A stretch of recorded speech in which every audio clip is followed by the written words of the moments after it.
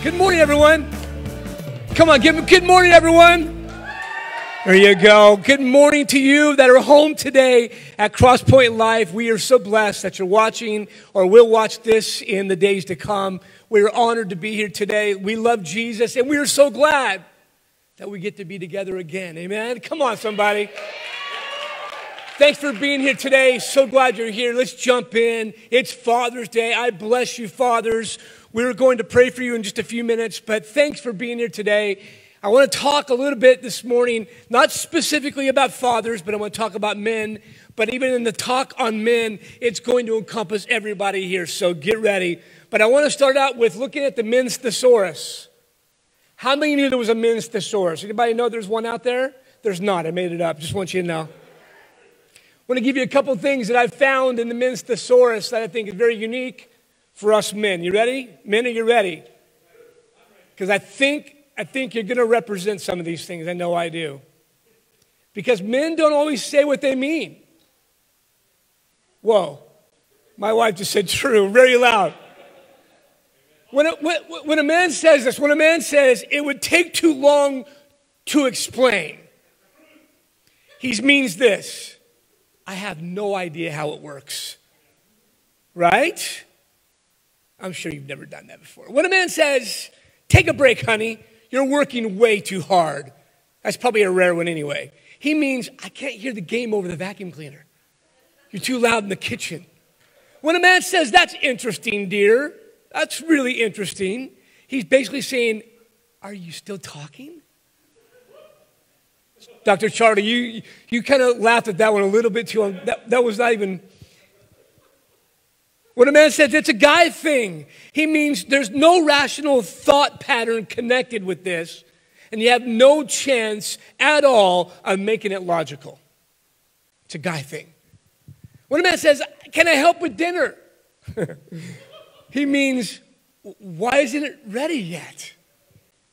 See, the reason you're not responding is because you're making you very uncomfortable, because the men's thesaurus has your name in that thesaurus.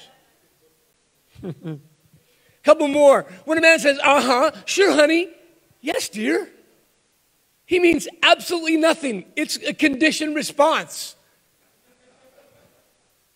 When a man says, you know how bad my memory is, it's a good one. So my staff know this one. He means, I can't remember the theme song to Hogan's Heroes. Nobody knows that one anyway. The phone number of the first girl I ever kissed, and the vehicle identification number of every car I've owned. But, yes, I did forget your birthday. When a man says, oh, don't fuss, I just cut myself. This is me. It's no big deal, seriously. Not a big deal. I'm pulling it apart, seeing how deep it is. Here's what it really means. I have probably severed a limb, but it will bleed. I will bleed to death before I admit it. I'm hurt, so get over here and help me right now. Last one. When a man says, you know I could never love anyone else, he means, I'm used to the way you yell at me and realize it could be worse. Not a good one, guys, not a good one. How about this one? When a man says, I'm lost, I know exactly where we are. Ladies, what's he saying? I'm lost. I have absolutely no idea where we are. This morning, I feel in the context of the atmosphere in this house, I don't know about you, but there's something just so wonderful about gathering together. I just feel even this morning, it's been good. These last 3 months, we've been meeting online. We've gathered a few of us here almost every single week to preach live on Facebook. There's been 6, 7, 8 of us in the building that have done various parts of the service. But there's something about when we come together with expectation. Many of you are so excited, have anticipated this moment. And you can feel it in the atmosphere, can't you? You can feel, you say, well, it's just different. Listen, we are in a season, we're in a time where things are different and probably will continue to be different for a while. But I want to speak today to the topic at hand, and that's this idea that even if things never go back to the way they once were or as we once knew them, what are we going to do as, in particular, men of God, but in general, all of us together, what are we going to do to navigate these times? We've done well the last 3 months. I must just tell you, I'm proud of all of you that are here and those that are watching. I'm proud of how you've navigated this season. It's not been easy. It's been hard. Being self-isolated and at home in our houses has not been an easy task, but you've done it, and I would say you've done it well. But because we're living in a time of the unexpected, we don't know what's going to happen next. I heard this the other day. I think I shared it on Facebook Live a few number of days ago, but I heard one of the prophets in the nation said that we're in a season like a woman who's giving birth, and prior to the birth of the baby, there are what? There are contractions. Tana's here. She knows this very, very well. They have contractions. She's a nurse. They have contractions. And the church, the world's in a time of contractions, getting ready to give birth to something. Here's what I want you to hear. I believe God's preparing us for something so profound and so amazing. I'm not saying He brought COVID-19. I'm not saying that what's happening in our nation is a direct result of God bringing an awareness of racism in our nation. These things are on our radar right now, and they should be. They ought to be things we're paying attention to.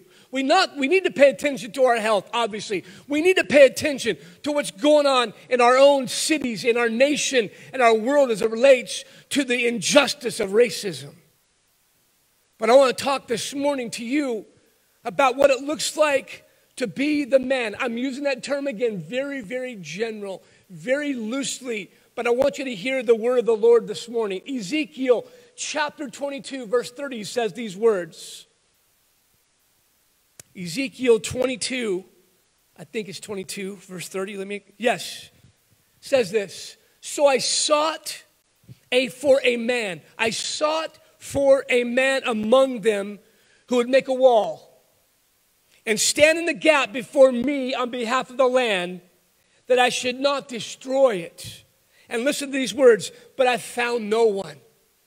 I found no one. God searching the then known world for a man, in particular a man, that would stand in intercession is literally what this means. He would stand in intercession. Father, I pray out for the people that don't know you. God, I'm crying out for you, right? Please, God, hear my cry. And it says here in this passage, he could find no one. I am grateful this morning that the Lord, and He is looking for a man. He's looking for a people that will stand in the gap and intercede for a people. I know there are men this morning in this room and they're watching that will watch, that are men of intercession, people of prayer. And I high five you this morning and I say thank you for your intercession. Keep praying, keep standing in the gap. But I want to talk just for a moment about the idea that's found here in verse 30. For I sought for a man. I sought for someone. I want to give you, and I was thinking this morning, if you're worshiping, some of you might remember this, many of you probably won't, but over the many, many years that we've been contending for God's presence, we have believed that we have been in transitional, I'll say it this way, crossing over moments from the east side to the west side, a very familiar phrase at Crosspoint. And we believe that we don't cross one time, but we will cross many times over the river from one place on the river shore to the other side of the shore. It's a crossing over. It's a type of threshold. And at first I thought maybe not a good analogy, but honestly it's a great analogy for where we are right now. Because if the contractions are true, if we've had a couple of contractions already with COVID and now with the racial tension in the land, that I personally, let me just touch on this. I personally believe when you really listen to those that are out there and are involved with it, I believe God is doing something phenomenal that other agencies are not reporting. I forwarded something yesterday about what's happening in Atlanta. 10,000 people gathered in the city of Atlanta, Christians worshiping, contending, and believing God for a move. How about you? That exciting? I thought that was awesome. Where was the reporting of that one? How about yesterday in San Diego? Nearly 7,000 plus people gathered on the streets of San Diego from 9 o'clock to 10 o'clock in the morning praying. If my people will humble themselves and pray, I will heal their land. I think there's a healing taking place. Please hear my heart. I'm not saying it's an easy thing. I'm not saying it's something that's going to happen quickly, but it is something that's happening.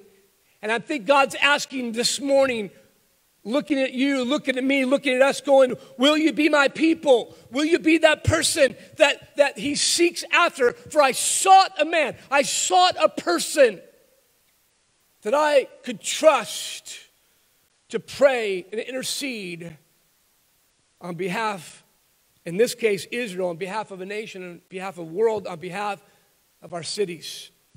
I want to talk just a few moments about some focal points of what it looks like in being the man.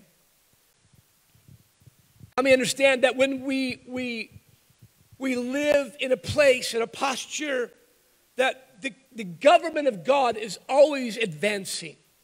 God's government, of which we belong, doesn't stay idle. It doesn't stay in one place. It doesn't just spiral and go nowhere. It's a government that's constantly advancing and moving. Therefore, we as his people can never afford to sit idly by and just wait for everything to happen. We're in the most opportune time possible to be able to give away what we carry and who we are as people of God. There's no way to explain the fact that when we go from let's say, the east side to the west side, it's going to require something of us. If we're going to take new territory, if we're going to be the people that God's called us to be, it's going to require some things of us that won't be comfortable at times. It's going to require an uncomfortability, I guess you could say. Change is never easy for any of us. But change is in the air. We have no choice but to make a decision to go with the change and not resist the change. I hate wearing this thing more than you. I just hate it. I feel like I've got an ascot on right now. Hello. Right? Know what ascots are? I don't like them. But guess what? It's required of us right now. And we will get through this. And there will be a day when this thing will be off of us. But until the day, how will we navigate this thing? We'll navigate it by faith through God. He'll give us help when we need help. Let me give these focal points very quickly. Number one, the first focal point of Ezekiel 22:30. So I sought for a man among them. The first thing I want you to hear is this. It costs something for your freedom. Now, I'm not talking specifically about the freedom we have in America, although I think that freedom is being rocked right now. I think there's a war and a battle being fought in the unseen realm that's trying to take away the things that we have embraced and held to and have had the privilege of for so long. I believe that. I read just a couple of articles, even this morning, that there's a movement even today across our nation in Washington, D.C., and a couple other major cities across our land where the followers of Lucifer, Satan, are gathering together and they're beginning to pray against our nation, against our president. That shouldn't surprise any of us. But you know what surprises me? They've been emboldened. Now they're going to gather. They call Luciferians. They're going to now gather in places across our nation, and they're going to begin to do what they believe they're supposed to do, to bring anarchy, to bring a revolt, to bring a resistance to the things of God. I have a question. We are not bound by the things of this earth. We've been freed by God and by what he did for us on the cross. In Exodus chapter 11, few weeks ago, we celebrated Passover. Remember that? And we believe that Passover was a part of the breaking of the season we're in with COVID-19. And if you listen to the media reports, you might think nothing's shifted. But I believe with all my heart that things have shifted. Things that could have been way worse than what we're seeing today. But God put blood on the threshold above your door. And when I come by, I will pass your household and I will not kill your firstborn. The blood of Jesus paid a price. He shed his blood on a cross so that you and I can do what? We can be passed by the spirit of death, passed over from what sin said. The Bible says that for all have sinned and come short of God's standard. But if we who are alive today and don't confess Christ as our Lord and Savior, and we don't have relationship with him, guess what happens? We take our last breath on this planet. We are not going to spend eternity in heaven with God. There's another place that has been prepared, and it will be a place for those that choose to reject the love and the goodness and the kindness of God. God sent his son so that you and I might have life and have it abundantly. John 10:10. He paid a price on the cross so that while he hung on that cross, shed his blood, and died on our behalf, they led him into a borrowed tomb. And for 3 days, he was in that tomb, but on the third day, he came out. It's called resurrection life. We have resurrection life today. What am I trying to say? I'm saying it costs something for you and I to be able to do what we do today. We have freedom in the name of Jesus. We have freedom in the name of Jesus to release the power and authority over people. We are free because of what God did.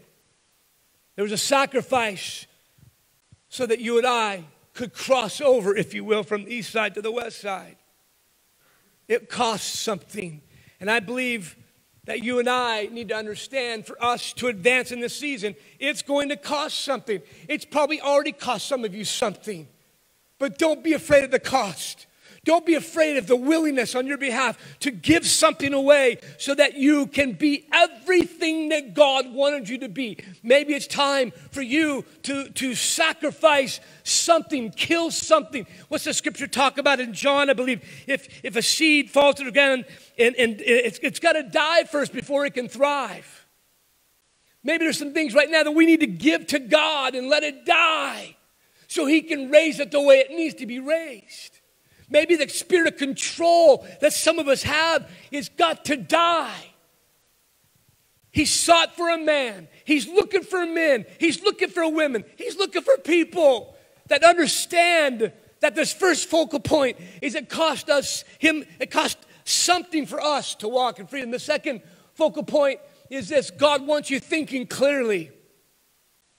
He wants you to think clearly. In Joshua chapter 3, verse 4, let me read it to you real quickly. I'm sorry, I wasn't planning on turning it, but I think I need to. Joshua chapter 3, verse 4 reads like this. Yet there should be a space between you and it, about 2,000 cubits by measure. Do not come near it, that you may know the way by which you must go, for you have not passed this way before.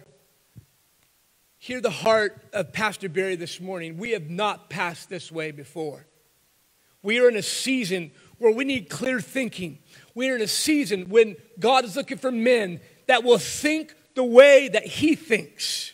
He's looking for men, he's looking for women, he's looking for sons and daughters that will ask the Father, what is it you're saying to us in this moment, in this hour, in this season?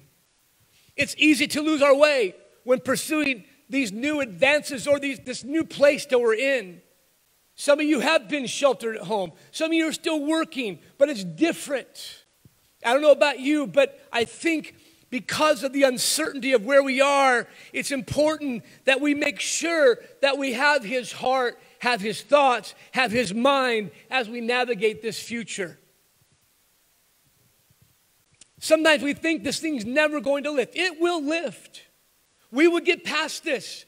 You say, what about the contractions? Friends, I don't know what tomorrow holds. The Bible's very clear. We don't know what tomorrow holds. We have our today. Tomorrow is its own issue. But until we get to that day, we live today with the understanding that God is in control and he wants us clear-headed. He wants us thinking clearly, because when the fog does lift and when this stuff, whatever normalcy looks like, when we start going back to something that feels familiar, he's going to be looking for people that have been thinking clearly. You say, well, I haven't been thinking clearly. Start today. Ask the Father today. If it doesn't happen today, start tomorrow. Don't give up on asking God to give you clarity. The next thing I want to share with you, a focus point is this. Number 3 is that I want to ask you the question, how hungry are you? Matthew chapter 5, verse 6, he who hungers and thirsts after righteousness shall be what? Filled. Are you hungry right now for God's goodness? Are you hungry right now for the more of God? Have you put on the coat rack of your life the supernatural lifestyle you were fighting for before COVID, before all this other stuff transpired? Or is now supernatural life, was supernatural living predicated on the convenience of a church that fights and fought for the supernatural activity in its atmosphere and its building? Because if that's the case, you missed the point. It was never about what happened inside the walls. It was always about what happened inside of you. That when God did something inside of you, you were to take that. You were to take the hunger and the desire and the passion and get out of this building and be the ecclesia. That has not changed. As a matter of fact, I would say that probably it's more important today than it was even 3 months ago that you live the life of the ecclesia outside the walls of Cross Point. Another focal point has got to be this. Be careful who you hang with and who you associate with and what you listen to. This is not a new message. We've taught this before. But you will develop very quickly a doctrine. I'm not talking biblical doctrine. I'm talking a worldview doctrine that does not reflect the King of Kings and the Lord of Lords. You'll begin to have a worldview that reflects the culture in which you live, not the culture of heaven. We cannot afford to be a people that look like, talk like, act like the rest of the world because we are not a part of this world. Men of God, we do not belong to this planet. But until he comes back, God has asked every one of us in this room to walk like him, to talk like him, and to raise up our banner that says, my Jesus, my God, my Father in heaven is in charge of all things. And whatever banner he raises, I'm going to raise. Whatever he speaks, I'm going to speak.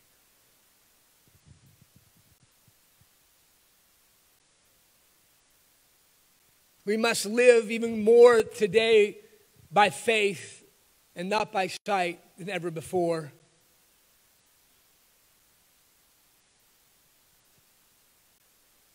I think I'll just land this plane with another focal point, and this focal point is this one. We must pay attention. We must pay attention to the character of our hearts.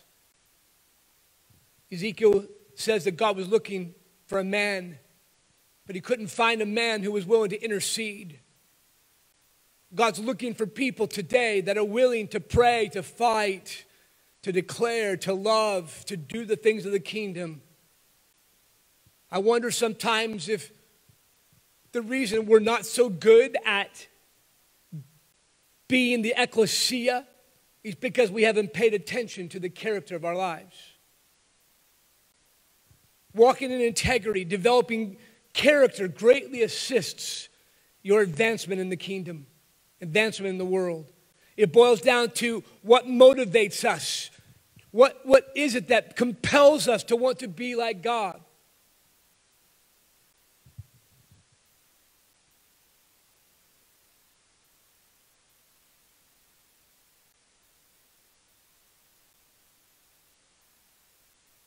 What is it that causes us to pursue his nature and his character?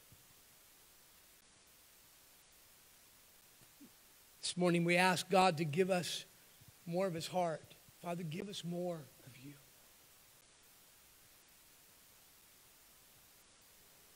It's a great request, but it can't be lip service. God, what areas of my life have I allowed the world's ways to influence my decisions, to influence how I love, to influence how I see the world around me? What tree am I living out of? The tree of knowledge of good and evil, the tree of life. Maybe this is the day has come to take a serious moral inventory and say, not only do I want to give just a little part of me, but I want to give God all of me. I want to come out of this thing different than when I started. I don't know about you guys, but I'm trying as best I can to be as authentic as I can during these last 3 months. And I've confessed a few times on Facebook Live, I've confessed to a few others that my Bible reading has been really strong, but my prayer life hasn't been what it should be. And I finally heard some of my friends say, Barry, you're okay. We all respond to these difficulties in different ways. But the thing I want to come out of with this is I want to come out with a new trajectory of my understanding of the goodness of God. I want to come out of it with a new trajectory that my focus is on Him alone. I want to come out of it emotionally, physically, spiritually stronger. And if I don't, then I'm not going to be discouraged, but I'm going to start then. I'm never going to give up on my pursuit of crossing over to the destiny God has for us. How about you today? Now I'll land the plane with this thought. Who leads you will determine your destiny. Who are you following? Who's really the Lord of your life? Who really is the voice that speaks into your life and gives you direction when you need the most direction? Who is it that helps fuel your fire? There's so much more we could say on that, but I gave you just a few focus points on what it looks like to be the person that God is looking for. I'm looking for a man to stand the gap. I pray the blessing of God on every man. I pray, God, that you would, in your infinite goodness and glory, you would speak clearly to the men of this congregation, to the men of the body of Christ in San Diego, to the ecclesia. And that God, on this day, in this hour, there would be determination to not look left, right, or behind, but to keep their eyes fixed on you, Jesus. And in the midst of difficulty, the body of Christ will rise up. We will stand and will be a force to be reckoned with. We will not be disillusioned to believe that there's not something more sinister behind everything that's taking place. The evil one wants his best, does his best to destroy us, to kill us. But my God, who lives inside of me, said, son, I'll go before you. I have made a way for you when no one else could have made a way. And will you follow that way? Father, thank you for this wonderful day we have. Thank you for fathers. We honor the dads. God, I thank you for the godly father I had. I thank you for the legacy that he imparted to me. I thank you today, God, I'm serving you because of a dad that served you, because of a grandfather that served you, because of a great-grandfather that served you. And God, I thank you that my son is serving you, that my kids are serving you, and that, God, we believe that our sons and daughters will serve you. We decree it, we declare it today in Jesus' name. And I bless every dad. In your name, Father, we pray.